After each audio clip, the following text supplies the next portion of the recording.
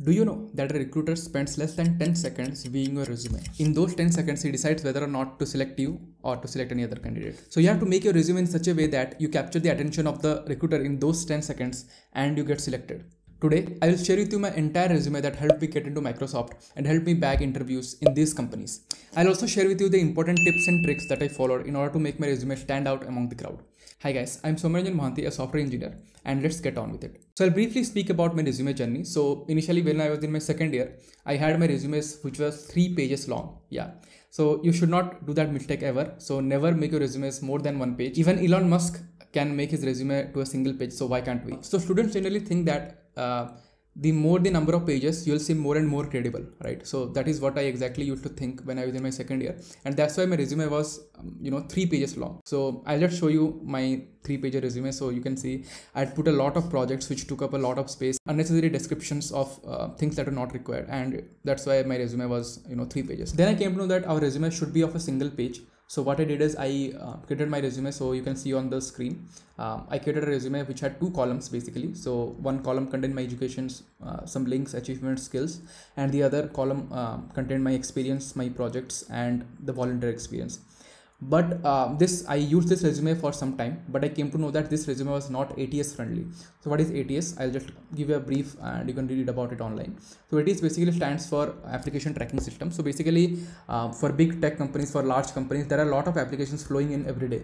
So a recruiter cannot sit and go through each of the resumes, right? So what they have is they have bots which will initially filter out resumes, right? So basically my resume was not ATS friendly. So you can say that bots were even rejecting my resume. Then I settled upon a single page resume which is of a single column, and that is what I use to this day. Now I will share with you that resume, and this is the resume that helped me get into Microsoft and get me interview calls from many companies. So let's get into that. So let's go through these sections one by one. You can see this is a single page resume and it has only 1 column. So let's focus on each of the sections one by one. You can see in the top section I have my name written, so you can have your name written out. Then you can have the city. Below that I have my mobile number, my email ID, my LinkedIn profile, and my website. So these are the things, these are the basic requirements that you should have in your header. Do not need to write your date of birth, your full address or anything like that. I've also seen students putting their photos in the header section, and I will not recommend that. So do not do that. Next we'll come to the work experience section. I'll suggest that if you have any kind of experience, be it an internship experience or a full-time experience, I'll suggest that you put that above your education section. So we'll come across the education section later, but let's go into the work experience right now. So as you can see here, I put my both of my full-time experiences. I could have put my internship experiences, but then my resume would have been very long, so I did not put them. First, you have to put the company's name for which you are working, the date, from which date to which date you were employed in that organization, in which city or in which place you were employed, and after that you can write in simple bullet points what you did basically in that organization during your tenure. So what I will suggest is you use the formula accomplished X by doing Y. So you have to quantify your contribution. For example, if you look at my resume, so you can see that I have written here, I replaced it with native UI charts using high charts, which led to a 30% increase in the app performance. So you should use percentages, you should use numbers in order to quantify your contributions in the organization. So after the work experience, we come across the education section. So in the education section, I generally recommend people to not write their 10th and 12th schools, right? So only write your bachelor's degree from where you have got your bachelor's degree. So in my case, I have graduated from IIIT Bhubaneswar, BTech in computer science. I generally recommend to mention your CGPA in the education section if you think they are worthy enough. If you think that your CGPA is very low and it is not fit to be mentioned, do not mention. You should also give the duration of your entire bachelor's degree or whatever degree you have done and the place where you have done that. Then comes the project section. I think this is one of the most important parts or most important sections of your resume. It becomes even more important if you do not have any work experience or any internship experience. So the only way a recruiter will come to know that you have experience or you have capability in certain technologies is through these projects. So as you can see, I have written the project's name. I have written the tech stack which I have used. For example, in Hashnode block to Twitter, I have used Next.js, serverless, Twitter API, Tailwind CSS. I have given the deployed link. So this is very important. So if you are developing a website, you should deploy it somewhere. There are various free places where you can deploy your website. So deploy that, give the link there. Or let's say if you have developed an Android application, if you have published it in the Play Store, well and good, you can give that link, or you can give the link to the APK. After that, you can write in very small sentences in simple bullet points what your application does and what is the problem it is trying to solve. I would recommend mentioning only 2 or 3 projects because mentioning any more than that will take a lot of space. Recruiters see resumes very often and they can easily know whether you have copy pasted your project from somewhere else. So what I would suggest is, if let's say you are following a tutorial and you are trying to do a project, try to do something that makes it unique, right? That makes it your own. Try to change the color of the application, or try to add some additional features that will make it your own. Another quick tip I will have is, try to change the resumes based on the company that you're applying for. For example, if you're applying to company A, which is looking for a Node.js developer, try to have those projects which use Node.js in the technical stack. If you're applying for a position which requires React knowledge, try to give the projects in which you have used React.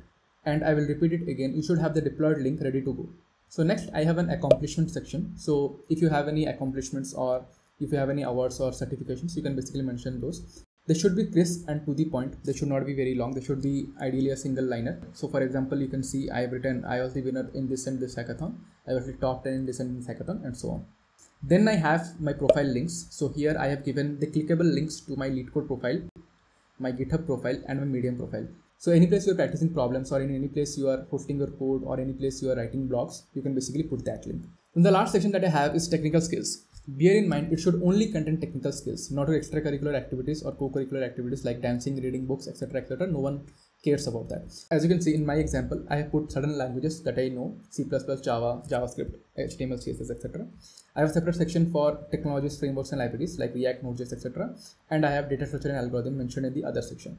So you can use this format or any other format which suits you, but do not write anything else other than technical skills here. So this is my resume from top to bottom, and I've shared everything, each and every section with you. I've also created a template out of it, and you can find the link to the template in the description below. Now that you have seen my resume that helped me get into Microsoft, I'll share with you 9 important tips and tricks that I personally followed, and I will recommend you to follow. But before that, if you're enjoying this video, make sure to like this video and subscribe to this channel. This really motivates me. So now let's move into the 9 important tips and tricks that I personally follow. Tip number 1, the importance of spacing. Do not underestimate the importance of spacing in your resume. You should not give a lot of space between different sections so that your resume flows into multiple pages, and you should not put all your sections one after another without any space. So you should make careful use of space. Tip number 2, be brutal while deciding what to keep. Only keep those things which are the best according to you. Do not mention those projects which you think were mediocre, and do not mention those skills which you think you do not know well. Tip number 3, try to change your resume based on the job description. So different companies will have different job descriptions which will need different skills. Tip number 4, delete shit no one asked for. For example, do not include your profile picture, do not include your date of birth, do not include your hobbies. No one cares. Next tip, use keywords. Keywords are very, very important. They basically help recruiters and bots to understand what kind of skills and technologies you are aware of. So you might have used those skills in your work experience or in your projects, or you can mention them in your skills section. So try to include those keywords from the job description which you already know. Tip number 6 is to use bold fonts sparingly. What do I mean by sparingly? That is, do not use bold fonts everywhere for each of the words or each of the phrases. Only bold a certain word or phrase if you think it is important or it needs to be emphasized. Tip number 7, KISS. This is a principle that we use in software engineering, and this is applicable here as well. Keep it simple, stupid. So what I mean by that is, do not use fancy colors, do not use fancy fonts. You can use a simple font like Times New Roman, Arial, Calibri, etc. And always keep your resume black and white. Do not use the templates that are floating around on the internet which use different colors like pink, blue, green, etc. Try to keep your resume professional, and black and white is a good choice. Tip number 8, try to name your resume as your name _ resume.pdf. In my case, it will be Soumyaranjan Mohanty _ resume.pdf. So why am I telling you to do this? Because let's say a recruiter sees your resume and wants to download it. It will go inside a downloads folder, and it will be easier for her to find your resume among the pile of resumes that she had already downloaded. So keeping a unique identifier such as your name is very important. The last tip is the most important one, which I'll encourage you to follow. Always host your resume in a public place somewhere. What do I mean by public place? For example, it can be Google Drive, Dropbox. I personally use Google Drive. So I use Google Drive to host my resume, and I share the public link to anyone who asks me for my resume. You should do this because anytime you're asking for a referral, or if you're giving a resume to a recruiter, they might not have the time, or they might not want to download your resume, right? So they can actually click on the link and they can view the entire resume on Google Drive, and they can download it if they want. I have even gone one step further, and what I have done is I've shortened the link, the Google Drive link, and my resume link is link.soumya.dev/resume. So anytime anyone visits this link, they will be redirected to my Google Drive resume. So anytime I update my resume, I make sure that this links points to that resume, that is the updated resume, so that every time one gets the updated resume. So these are the 9 tips that I would like you to follow while designing your resume. The link to the resume template that I'm currently using is in the description below. You can go ahead and use that. I'll give you a simple task. Once you've created a resume, host it in Google Drive and paste the links in the comment section. I will go through each one of them and I'll give comments on the replies. So that's it for this video. I hope this video helped you. If you enjoyed this video, please make sure to like this video and also subscribe to this channel. I'll be bringing more such content related to software development, technical interviews, coding, etc. So meet you in the next one. Bye. Hustle hard, hustle every single day. I'll be making moves till I'm buried in my grave. To the system, I don't wanna be a slave. I've been doing shit my way.